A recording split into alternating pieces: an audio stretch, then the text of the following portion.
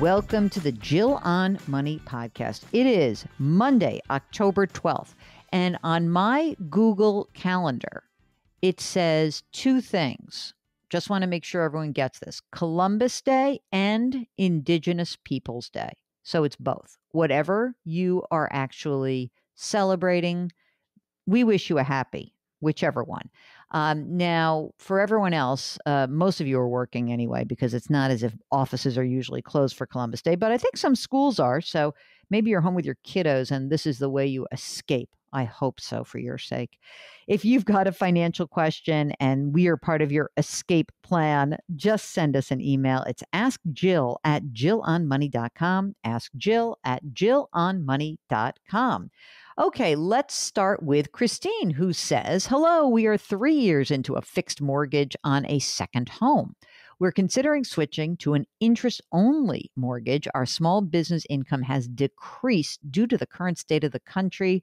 We're looking to increase our cash flow, decrease our monthly expenses. Would you recommend this path, or is an interest-only mortgage always too much of a risk? Christine, it's not always too much of a risk, but I need to know more information. I feel like we need to understand, number one, what is the value of the home? Number two, what is the outstanding mortgage amount? The fixed mortgage, is it a 10, a 15, a 30 year? Do you have an existing mortgage on a primary residence? What does the cash look like? All of these things would help us address your question. And I just don't know. I don't. So I need more information. For those of you who are enticed by the low monthly payments of an interest-only mortgage, sounds like a great idea, but rates are so low already. It might be time to actually fix those rates, just make it a longer term. Maybe, of course, that means that you will have the mortgage longer, but it might have some stability. Look, interest rates are staying low for the foreseeable future. And I believe that's the case with both longer term, intermediate term, and short term. But there's definitely a risk, especially if you intend to hold this home for a long time. Okay, James writes, my wife and I are 37. We make just under $150,000. We both have pensions and we max out Roth IRAs. And I contribute an additional 15 to 20% to my Roth 457. Wow. They're 37. They have 600 grand in retirement accounts and $170,000 in cash. Oh my God. With low interest rates. Should we take $105,000 from cash to pay off our condo? It's worth about 340 grand.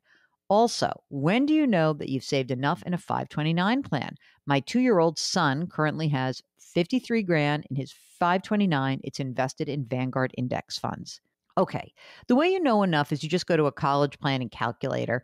And I presume that if you're saving for college, you've got all this great savings already, that you know that the benefits of the 529 are that if you use the money for college, no tax when you take it out. It may be that you have enough already if you're planning on doing a public university. I think you might need a little bit more if you want to fully pay for a private, but I don't know. I wouldn't go too crazy either. Run the numbers. Let's see if you've saved enough. Okay. In terms of the cash, how much of that cash needs to stay liquid? That's your first question. So I don't know. Maybe it's 50. I don't know if you should pay off the condo. It depends on the rate of the mortgage. And generally speaking, if you're just making your payments and everything's good, I wouldn't pay it down. I would probably just open a brokerage account and go from there. So I hope that's helpful. Okay, Ronald writes, how to fire a financial planner and find a new one. That's the subject. We are currently working with a financial planner, but he's not doing a very good job. He currently has us in several alternative investments that cannot easily be converted to other investments, meaning they're illiquid. We're heavily invested in non-publicly traded REITs that are doing poorly. Okay, so I need to fire my current planner, find a new one who will help get us out of these investments in something new that will grow in value for the next 10 to 15 years. We're retired. We have about $330,000 in a combination of Roth and traditional IRAs. We do not need this money for current income. I do need the money to grow for future expenses. We don't have any long-term care insurance. I am currently 74. My wife is 69. We are both in good health. Okay. So the first thing is we're going to have to find you an advisor. You can find an advisor in a couple of different ways. You can ask people you know, all right? So you can ask some of your neighbors, you can ask your tax preparer, you can ask maybe if you have a lawyer, but you can also go to NAPFA, N-A-P-F-A, napfa.org. That is basically a community of fee-only advisors, meaning they cannot take any commissions. And maybe you can find someone who will help you do the work that needs to be done on a project basis. You can also go to the CFP website, letsmakeaplan.org. That is another idea. You can fire the person very easily. You don't have to do this right away. But I think that the easiest way to fire a financial person is to do it in writing and to make sure that you close the door so that that person doesn't come back around and try to actually save the relationship. I would also suggest you go to our website, jillonmoney.com. And when you go onto the website, you go to the resources section and you scroll down and you'll see that we have a post up there. Need an advisor? Here's 13 questions to ask.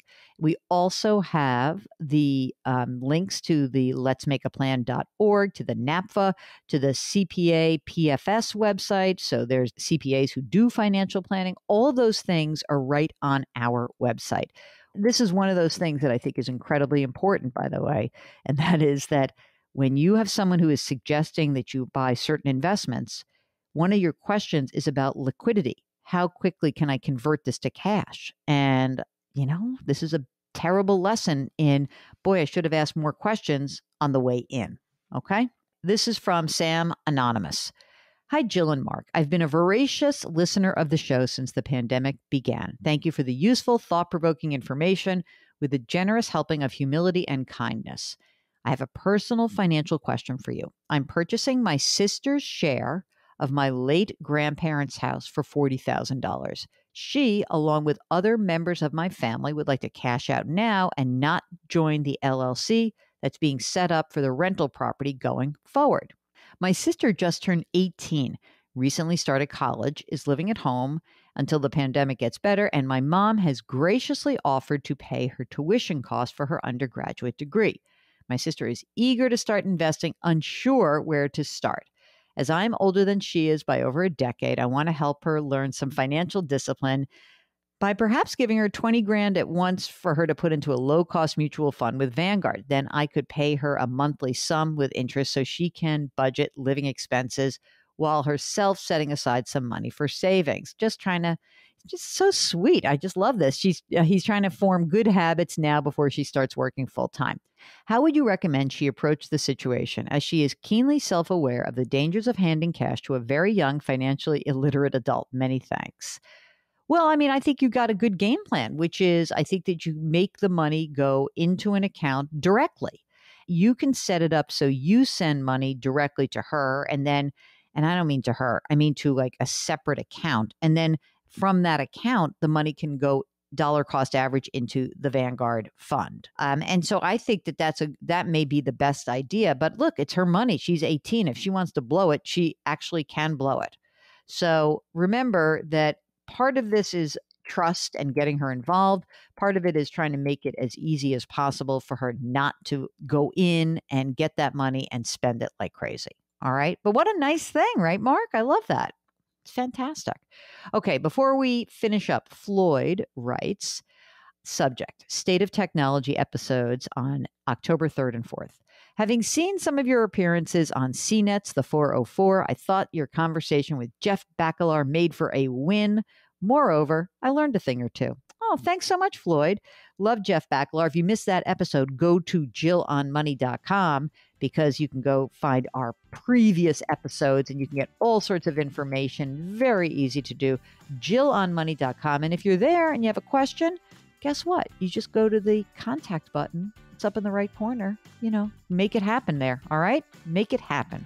Contact us or just send us an email. Ask Jill at jillonmoney.com. Okay, well, as a reminder, it is the beginning of the week, and we want to always emphasize the important stuff before we finish the show. Wash your hands, wear your masks, maintain that physical distancing, and try to lift somebody up today. It will make you feel better. I promise you that. It really will. Okay. We'll talk to you tomorrow.